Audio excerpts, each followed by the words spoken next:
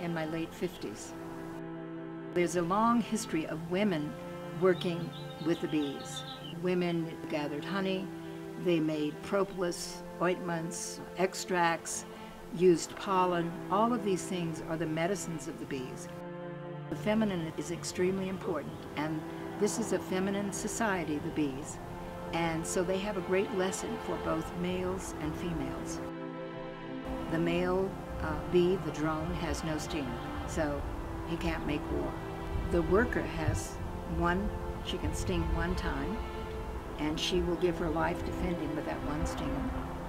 And the queen can sting numerous times, but she chooses to lay the eggs for the future generations.